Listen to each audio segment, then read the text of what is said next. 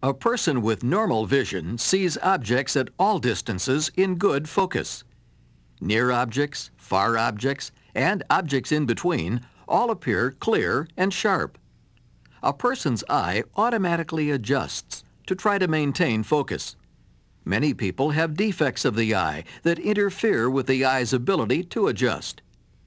In most cases of nearsightedness, distant objects appear blurry, although near objects may remain sharp.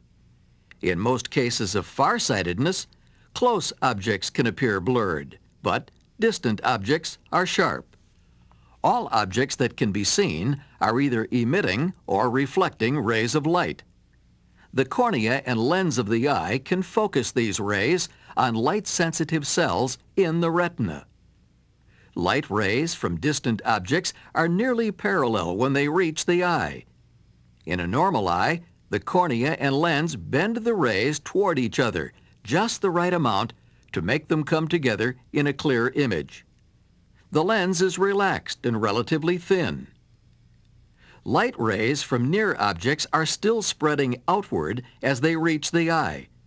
To bring these rays close enough together to focus properly on the retina, the lens must contract to become rounder and thicker.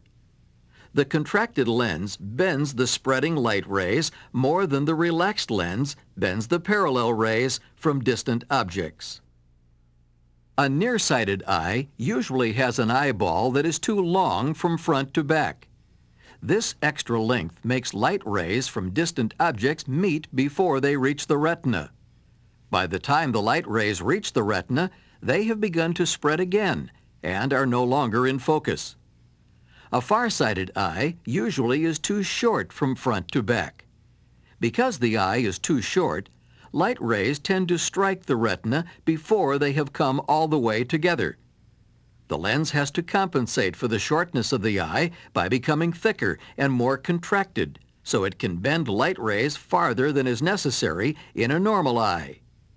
The lens of the farsighted eye can usually achieve the extra thickness necessary to bend the parallel rays from distant objects. But bending the spreading rays from nearby objects sometimes requires more contraction than is possible.